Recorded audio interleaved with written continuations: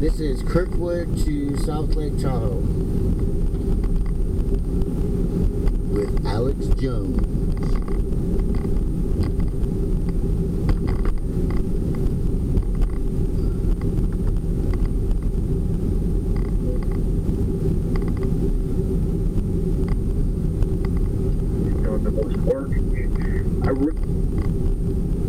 There's two dimensions to the info war. One is inform, and the other is inspire. And you are obviously the master at information. You're the general in the war. You've done the most work. I really think what we need to do in 2019, and this is the secret, is more inspiration. People are tired of both sides arguing and pointing out, saying, "Oh, look, he said this," and, "Oh, look, he said that." Jacob, let me stop you. I'm going to run back to you. I was in the shower at 5:30 this morning, and I said, Alex, you read the news, you get obsessed with it, you never cover your inspiration. You must go on air and say your 2019 New Year's resolution is to be positive and inspirational. I even said this some last week about what is good so we know what we're fighting for, and I didn't do it. But you called in, which shows that that's the zeitgeist. You have my commitment, Jacob, that we are going to focus on the amazing and the positive at least half the time. For every negative thing we cover, we're going to cover something positive.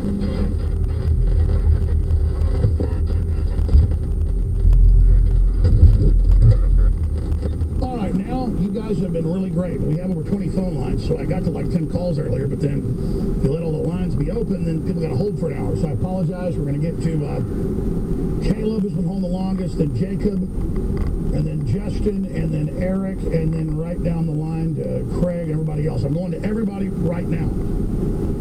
There's a story up on Infowars.com that's crazy.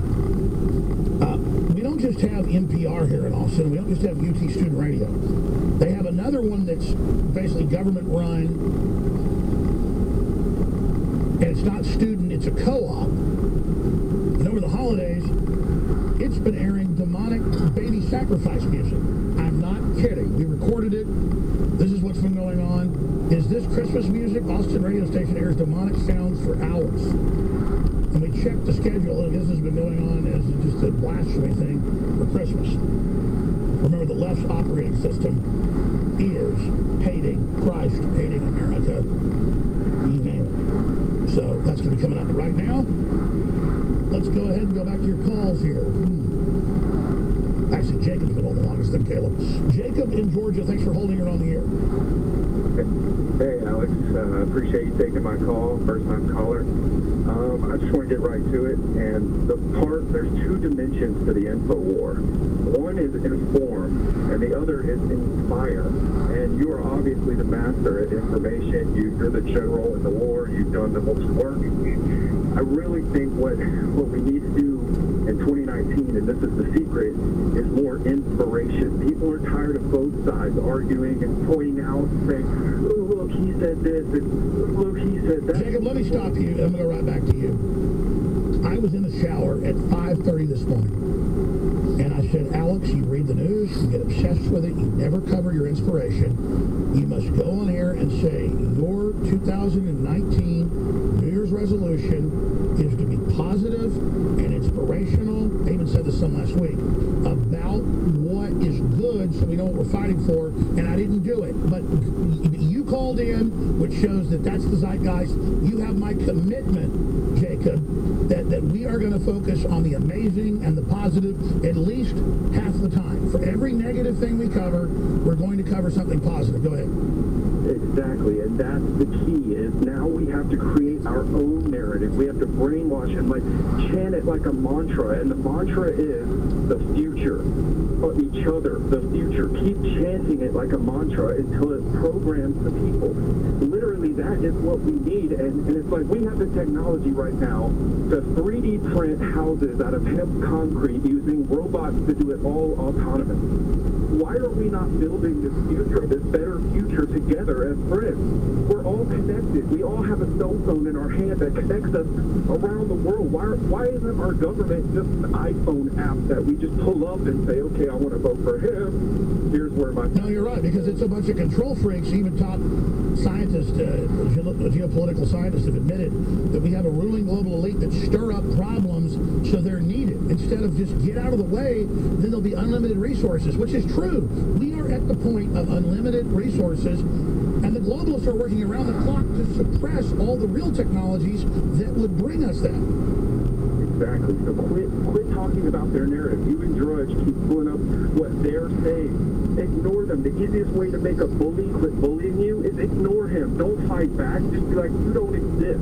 Your idea... Well, I think there's a balance to both of it, because you got to have intel on what they're doing. But I've been seeing that all of the comments on InfoWars. People are like, Alex, don't spend a segment and a half on Young Turks lying about you, saying you're a... because the Young Turks go on there and go, Jones admits he's fake. Jones admits everything he said is a lie, and then they don't show where I said it, so I get mad and say they're liars. But people go, Alex, we know they're liars. You don't need to defend yourself. And I guess that's why they attack me and lie about me constantly, is so that I'll be defending myself instead of just getting the news out. Yeah, and trust me, we all love you, and the reason you're so successful is because the whole world just needs a daddy. They need a coach. They need a strong male voice to tell them, quit being a bitch, suck it up, get up, and let's work together, and let's do a good job. And you're good, you have voice for it, but yes, you do get wrapped up in negativity, which is, you're basically playing the same game. Screw their game. Make up your new game. The new game. Well, I agree we got to fight them and we got to resist them, but we do have to understand while we're doing that, like, that there's a beautiful world and so much good, and not give them so much power. You know what? God bless you. I appreciate your call. Please call back again, Jacob. I told the crew this. I got so upset during the midterms that it was my job to come up with the information, which we had, to get it out there. I wasn't worried about being censored ourselves. I knew that I'd been taken out of the game partially because they knew that we had the answer. So I was thinking, what is it? What is it? What is it? What do I do with what they're doing? What do I expose? How do I expose it to beat it? Like, I had to beat it.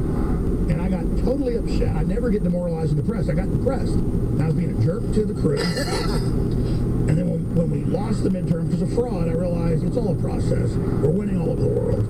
And so I've been in a lot better mood since then. It's true. They win if we have a heart attack. They got David Knight really down, and he's been really upset about the country. He really cares. And I was giving him a pep talk last week before he had that big heart attack. And I was like, dude, take some time off. But he wasn't worried about himself being censored. He's a smart guy. He's been around the world, done a lot of stuff. He was really, and it's normal. You get upset by this, but it's like Nietzsche said, you can't stare into the abyss and become it. You got to look at it, know what it is, and then fight it, but be of good cheer. And you're absolutely right, because there's no doubt I'm going to end up having a heart attack and die by the time I'm 55 or something if I keep this up. Because I genuinely get pissed. I mean, it's not an act, and it's embarrassing, to get this mad. So I had libtards confront me this weekend, and I just basically said, well, God bless you, thank you. Instead of giving them power, I just saw them as the dumb victims they are, instead of blowing up at them. And you're absolutely right, and your advice is well taken. Now let's cover some Hollywood pedophile rings. At the same time, we've got to cover these people. What, you think I'm not sick of talking about them? If there was some free country that wasn't run by a bunch of damn devil worshippers, I'd be leaving right now. There's nowhere to go. So see, I say you're right, then I start getting angry. It's a balance, and that's why we got to ask God into our lives every day. And just the calming. Sometimes I can't sleep at night. I get so angry about this. I have to pray and ask God to make me calm, and then that's when I can go to sleep. And I just hear kind of like waves hitting the beach. It's like, it's all right. It's all part of the plan. So everything's going to be okay. But I think about people that don't care. I don't want to be them, though. Like people that just don't care, or they enjoy being evil. Can you imagine being them? I mean, it's all food for thought. That's a whole other subject for a long debate on the show with callers about, isn't it positive to cover bad things that are happening because you believe people will change it? The establishment always goes, no, you're just demoralizing people with the bad news. Well, is that true? Because I always thought if something bad's happening, like if my neighbor's house is getting broken into, I'm going to go over and, call the police, and I'm going to put a deer rifle bead on them in case they, try to hurt anybody. And that's a positive thing that I'm going to take action. It's not a negative thing. But I'm pontificating. Let's go back to your calls. So I took one call in that segment. This caller was a good caller. but I just didn't do it again. Mike Adams is coming up, but he's cool to be pushed back. One way or the other. I'm going to Caleb. I'm going to Justin. I'm going to Erik. I'm going to